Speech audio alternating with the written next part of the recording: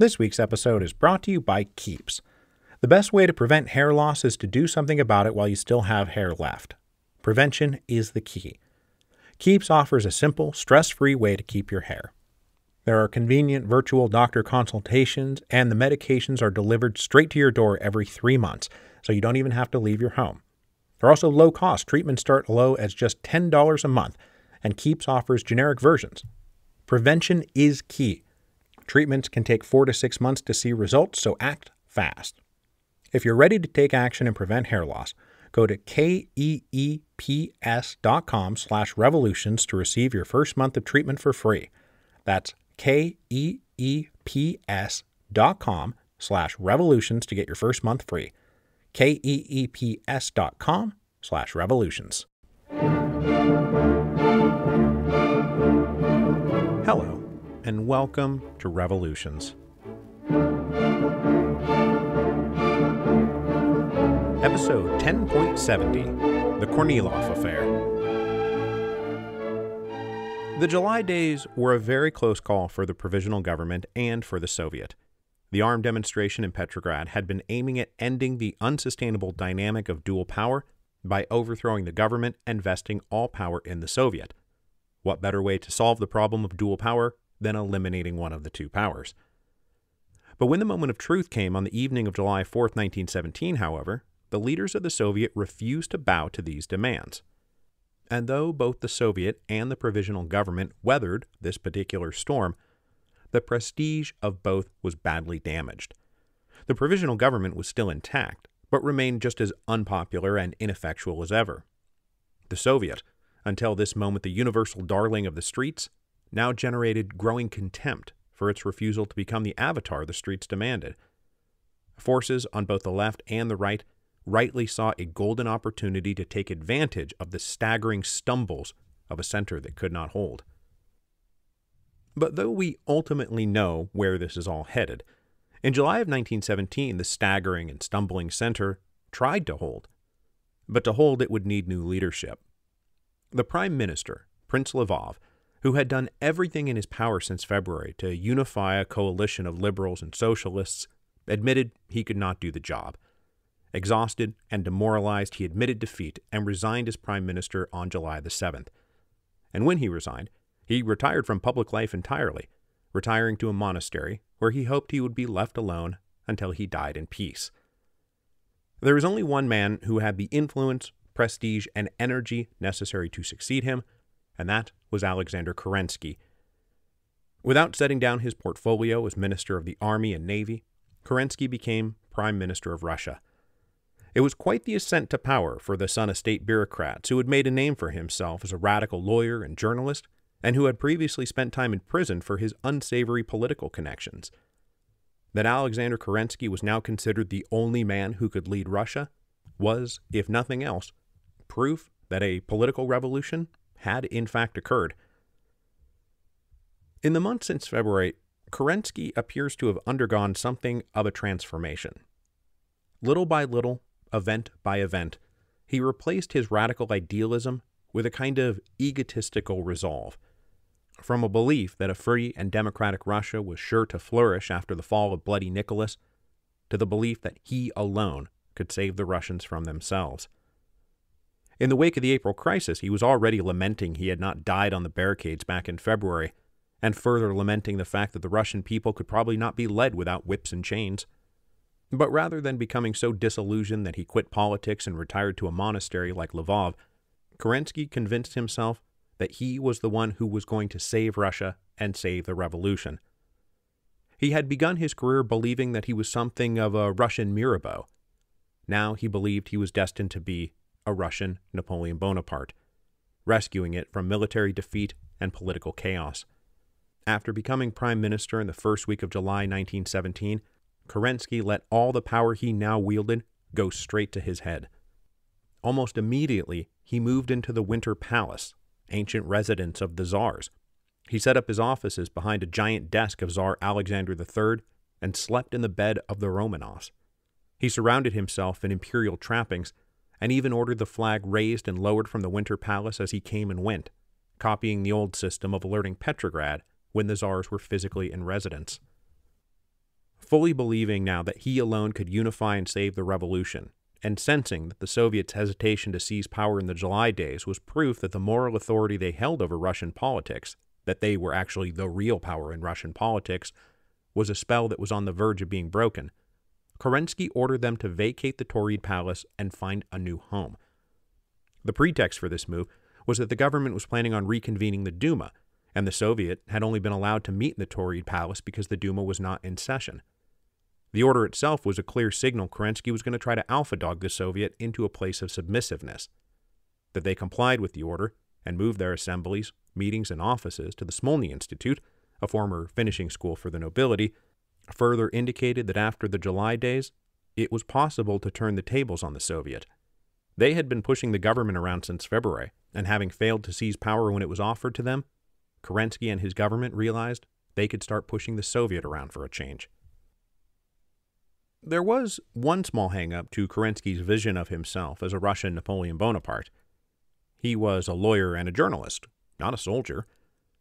In his role as Minister of War, he had taken to wearing military uniforms, but that was mere theatricality. But if he was envisioning a Bonapartist model for post-revolutionary Russia, that was obviously going to require the military as a major pillar of support.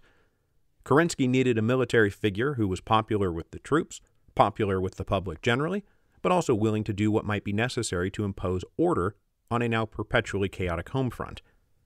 Kerensky believed he found his man in General Lavre Kornilov. Kornilov was a 47-year-old career army officer. He had been born on the periphery of the empire among the Siberian Cossacks.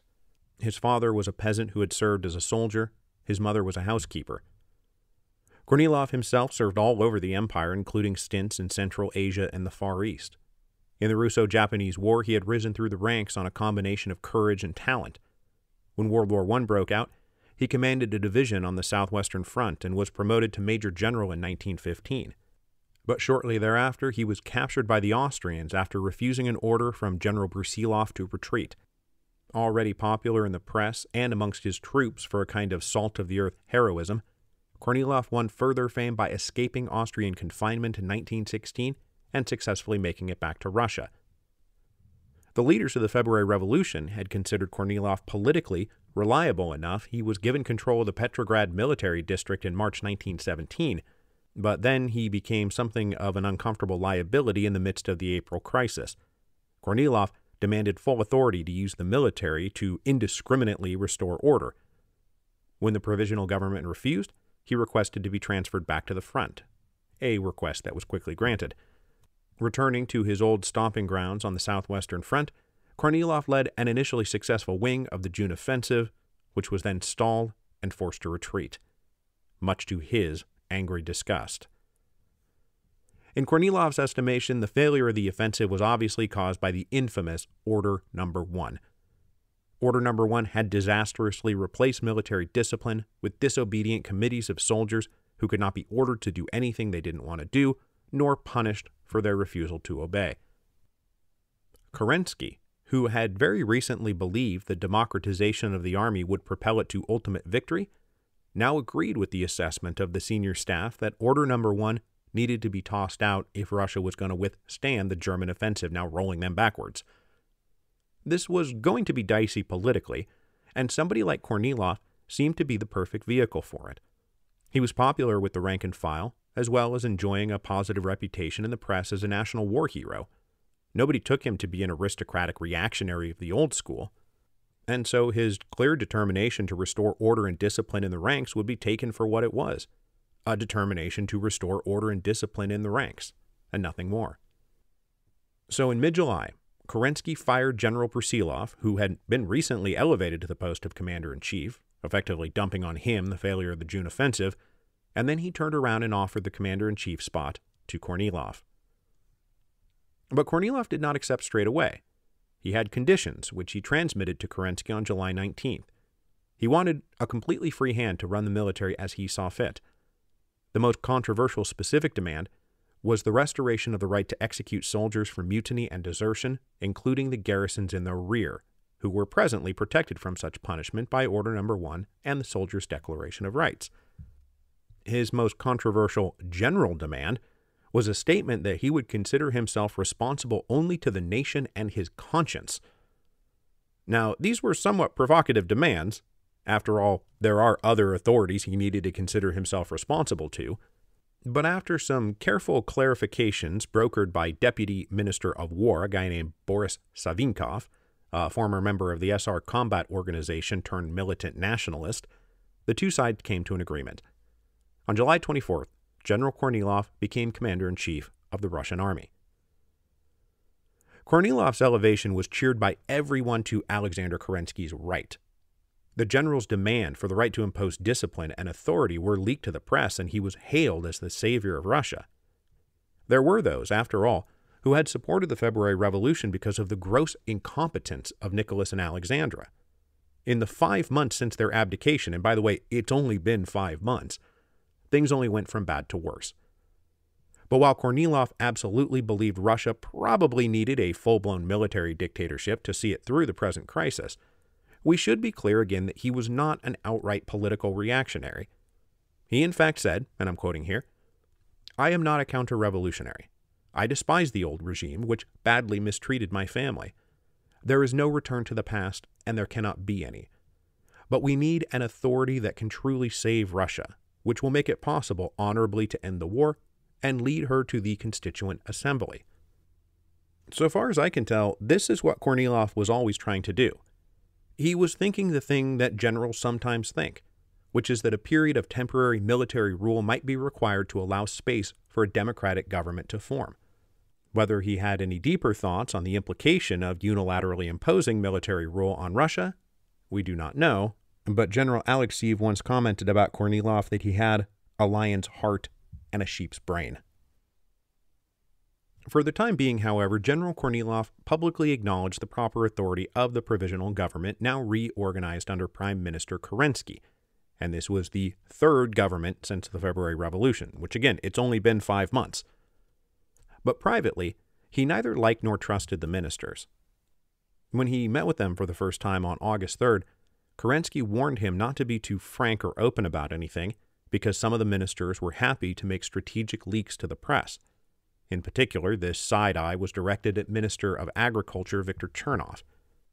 Kornilov left this meeting and returned to military headquarters, convinced the provisional government, as presently constituted, was hardly worthy of leading Russia. He had his doubts about Kerensky too, but concluded, even in private, that Kerensky was at least a sincere patriot doing his best to save Russia.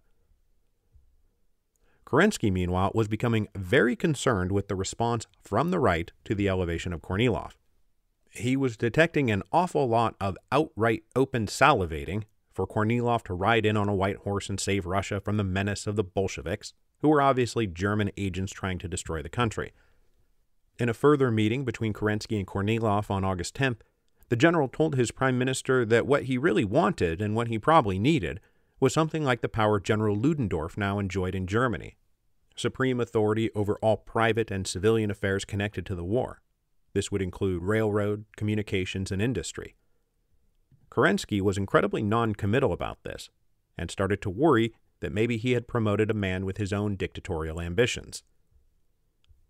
In an attempt to prevent a right-wing coup and reforge something of the revolutionary consensus that had existed in February, Kerensky convened what is dubbed the Moscow State Conference on August 12th. It brought together a whole array of people who had driven support for the February Revolution in the first place: industrialists, businessmen, military officers, and conservative liberals who had made up the old progressive bloc. But also invited were moderate socialists, intellectuals, lawyers, and journalists, leaders of the trade unions, and lower-ranking officers. They had all stood together in February, and Kerensky hoped to bring them back together here in August. But the state conference only proved that the unity of February was over. Meeting in the Bolshoi Theater, the delegates divided themselves physically between left and right in the hall, which is to say that the left sat on the left and the right sat on the right. Over the next several days' worth of speeches, if the left liked what they heard and applauded, the right sat in stony silence. And if the right liked what they heard and applauded, the left sat in stony silence. General Kornilov arrived in Moscow for the conference and was given a hero's welcome at the station, flanked by red-robed Turkmen bodyguards, looking an awful lot like a personal Praetorian guard flanking him wherever he went. Kornilov's speech was simple and honestly pretty milquetoast, but the right applauded him rapturously, feeding Kerensky's perception that Kornilov was possibly the spear point of counter-revolution.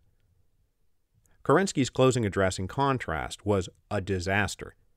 He had clearly lost his touch and gave a rambling and at times nearly incoherent speech. One delegate, sympathetic to Kerensky, was forced to admit one could hear not only the agony of his power, but also of his personality. If the Moscow State Conference was meant to reunify the center, it failed spectacularly. But this was not actually the death of Kerensky's fortunes, nor the fortunes of the provisional government. It was not even the cause of a major breach between the prime minister and his commander-in-chief. And in fact, as we are about to see, they were basically still on the same page. Now, one thing that cannot get lost in all of this is the context of the war. The June offensive had failed, and Russia's armies were falling back in disarray. The Central Powers had paused to catch their breath for most of July, but in August the Germans stood poised to launch an offensive into Latvia, putting Petrograd itself in danger of being captured. With this grave emergency looming out on the front, and the politics in the rear still a confused, fractured, and dangerous mess, both Kerensky and Kornilov moved towards the conclusion that martial law was going to have to be declared. The subtle distinction between them, though, was that Kerensky believed that martial law would prevent a coup from the right, and Kornilov believed it would prevent a coup from the left. The Germans finally launched their expected offensive into Latvia on August 19th. After a temporarily stiff but ultimately failed resistance, the Russian armies retreated, and the Latvian capital of Riga fell to the Germans, putting the Germans on a perilously direct line to Petrograd. The only good news was that the Russian army withdrew in good order and was able to re-establish a defensive line, preventing any further advances. For now.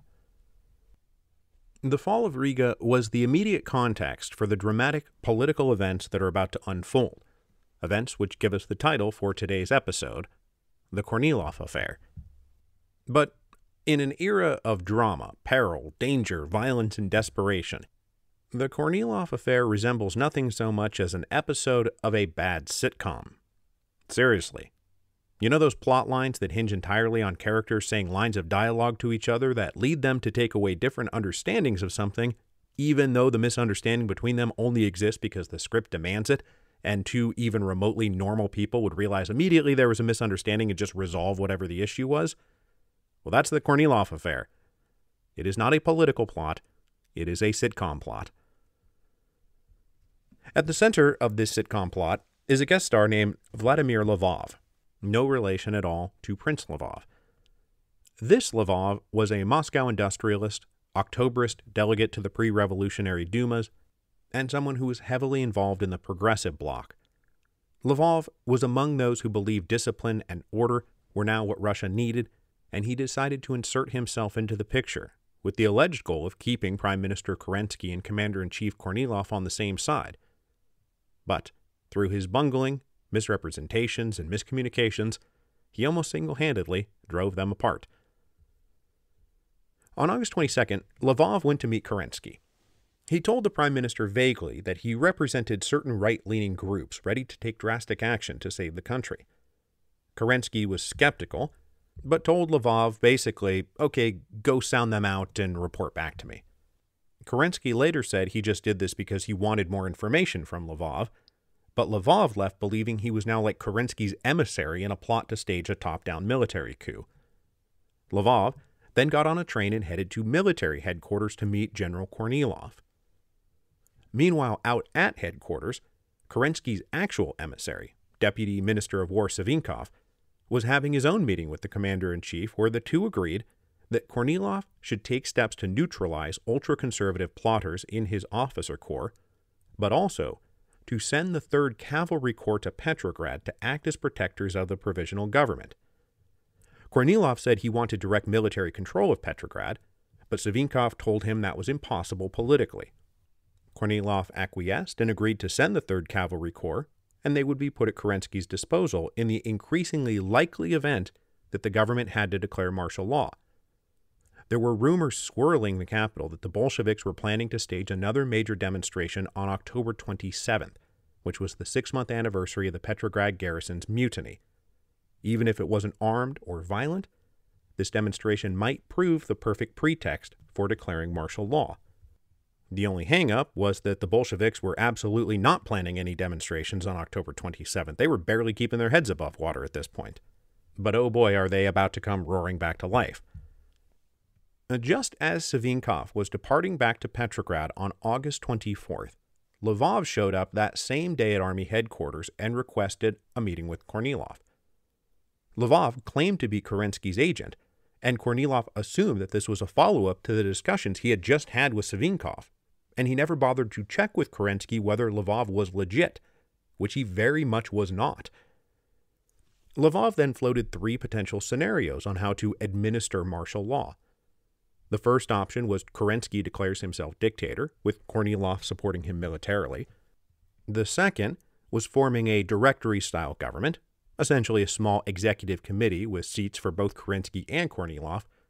Or then finally, the third option was Kornilov being appointed dictator, with Kerensky supporting him politically. Lvov asked the general which he preferred, and Kornilov said, well, if I had my choice, it'd be option 3. The cleanest and easiest solution was for a general to run a military dictatorship. But he also said this is just his preference, and he'd support whichever. But whatever they decided to do, Kornilov said Kerensky and Savinkov should come out to Army headquarters where they could all work out a new government safe from the mobs of Petrograd.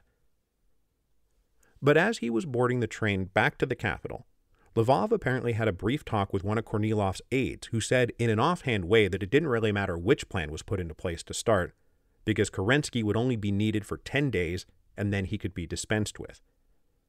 Now my read on this, though, is that the officer in question was far more of an intriguer than his boss, and he was speaking only for himself here. This is not something Kornilov was secretly planning. Lvov then returned to Petrograd and met with Kerensky on August 26th. Bearing incredible and not even remotely accurate news. He told Kerensky that Kornilov demanded full dictatorial authority, mischaracterizing completely what Kornilov had said, that the third option was merely his preference and hardly a deal-breaker. Kerensky was at first incredulous and didn't believe it. This was quite an about-turn for Kornilov. But then he seemed struck by 2 ideas simultaneously. First, maybe, without Kerensky knowing it, Kornilov had entered into a battle of wills with him and was about to attempt to overthrow him in the provisional government and stage the very right-wing coup Kerensky himself feared.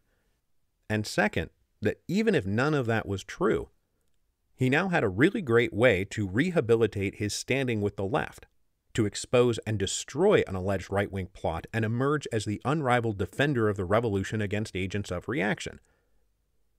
Now I think up to this point, August 26, 1917, Kerensky saw Kornilov as an ally working towards a shared goal. But from this point on, I do think it becomes clear Kerensky did everything in his power to set Kornilov up to take a fall.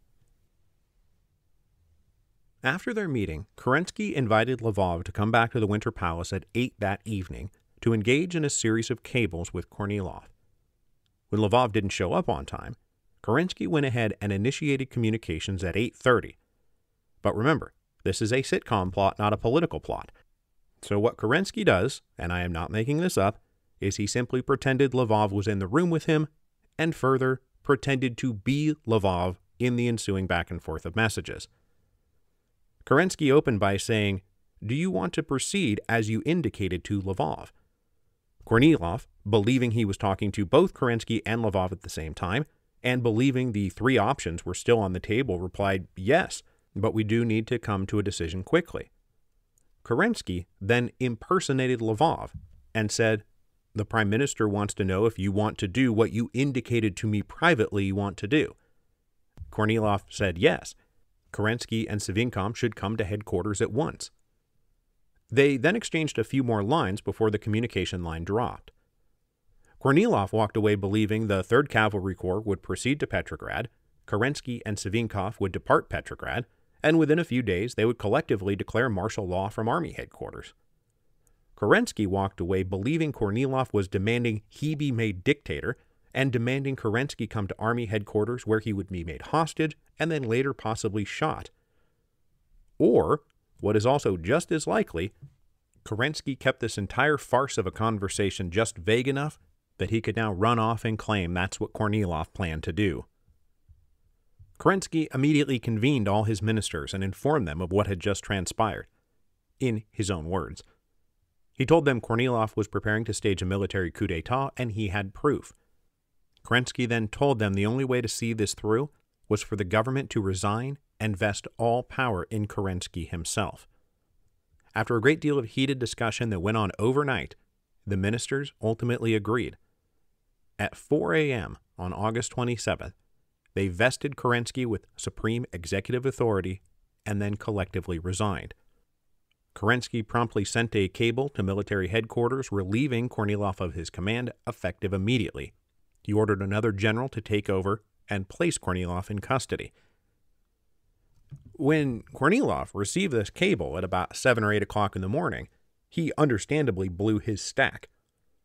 But he moved very quickly from believing Kerensky had out-and-out double-crossed him, and considered it far more likely that the rumor of another Bolshevik insurrection scheduled for August 27th had been true, that overnight something momentous had happened in Petrograd, and Kerensky had probably been taken hostage by armed Bolsheviks who were now forcing him to issue orders under duress. So Kornilov ignored the cable, sent orders to the 3rd Cavalry Corps for them to advance on Petrograd as fast as possible, and then prepared, at least in his own mind, to rescue the provisional government from the clutches of what was surely another Bolshevik insurrection. But of course, there was no Bolshevik insurrection. There was nothing even close to a Bolshevik insurrection. The Kornilov Affair is a farcical miscommunication full of unfounded assumptions all the way down. And the great historical irony is that by ignoring Kerensky and ordering the 3rd Cavalry Corps to proceed with all haste to Petrograd, Kornilov did more to single-handedly rehabilitate the Bolsheviks than anyone. After the July days, something like 800 Bolsheviks had been arrested, and it kind of looked like they were done for. Lenin even said, "They're going to shoot us. I mean, now's the time to do it." But with many socialists, including Kerensky, increasingly worried about a right-wing coup over the summer of 1917, instead of grinding the Bolsheviks to dust, they let their foot up. And though the leaders were still in custody, many party members had been released, and the backlash everyone had feared after the July days turned out to not be the catastrophic crackdown they feared. In fact, just a few weeks later, here we are with word ripping through Petrograd that a right-wing coup was upon them. Kornilov has sent troops to overthrow the provisional government, the Soviet, and the revolution. Suddenly, the Bolsheviks went from potential threat to potential saviors, because they were, if nothing else, the most heavily armed and militant defenders of the revolution in Petrograd. Scrambling a defense, the Soviet called all the socialist parties in Petrograd together, and they hastily formed what was called the Committee for the Struggle Against the Counter-Revolution. Bolshevik representatives were not only invited to participate in this committee, but asked to take the lead. In addition to mobilizing their own armed cadres, the Bolsheviks demanded 40,000 workers be armed at once, significantly augmenting the ranks of what were called the Red Guards, militia units of workers under arms. The first Red Guard units had been formed back in March and April, but they now jumped in size, and more importantly for future events, they were being organized by the Bolsheviks, who, almost overnight, went from being considered armed activists causing trouble for everyone to being the most uncompromising and clear-eyed defenders of the revolution. In the end, though, the Bolsheviks did not have to lead Petrograd in street fighting against Kornilov's forces. Railroad workers successfully tore up all the tracks leading into the capital, and the 3rd Cavalry Division's transports were temporarily halted in their tracks on August 29th. While they sat idle, representatives from Petrograd went out to meet and mingle and agitate among the troops. Party leaders, garrison soldiers, workers' deputies all went out to implore them to please stop. There were no disturbances in Petrograd. The people were merely rising in defense of the provisional government, who you are posing a threat to. And this completed the farce of the Kornilov Affair. Only a few of the cavalrymen had any idea why they were even being ordered to Petrograd in the first place, and those who did have some idea believed they were the ones being sent to defend the provisional government. So they're like standing around looking at each other with one side saying, "I've come to protect the provisional government," and the other side saying, "No, I've come to protect the provisional government." The two sides engaged in discussions through the night, and by the morning of August 30th, the whole thing was over. Now fully briefed that the only emergency threat to the provisional government was the 3rd Cavalry Corps itself, the men now refused to move until they received more official clarification. And this loss of momentum alone effectively ended the threat. The commander of the 3rd Cavalry Corps was escorted to meet with Kerensky. Now, we have no account of their meeting, but it was probably a supreme dressing down from the prime minister, which the commander no doubt received with angry contempt, knowing as he did, and this is true, that Kerensky had been the one who ordered the corps to Petrograd in the first place. Kerensky was now heavily amping up the accusation that Kornilov had done everything of his own sinister initiative, but the historical record more than confirms the transfer of the 3rd Cavalry Corps to Petrograd was done at Kerensky's initiative and probably with the intention of declaring martial law. It was only after he did this that Kerensky changed his mind and decided to pin all the blame for any attempt to declare martial law on Kornilov and Kornilov alone. After all, Alexander Kerensky is no military dictator. He is the defender of democracy against the right-wing counter-revolutionaries. Despairing for himself and for Russia after having received this absurd dressing down, the commander of the Cavalry Corps left his meeting with Kerensky, went to a private apartment in Petrograd, and shot himself in the heart. With the Kornilov affair now abruptly ended, anyone who might have supported him loudly disowned him. He was peacefully relieved of command on September 1st and placed under house arrest, and he would remain in custody until November. When the Bolshevik revolt Kornilov had long predicted and tried to avert finally happened, Kornilov and other loyal officers in custody with him escaped their jail cells and went off to form the Corps of the Volunteer Army, one of the main pillars of the White Army in the coming Civil War. Having successfully thwarted a right-wing coup that was probably never a right-wing coup, and having rehabilitated and rearmed the Bolsheviks, Alexander Kerensky now stood as the effective dictator of Russia. And next week, we will head into September 1917 and see him make his final fumbling attempts to be the great leader Russia needed him to be, the great leader he believed it was his destiny to become. But of course, we know what Alexander Kerensky's destiny really was, the man known to history as the leader overthrown in the October Revolution.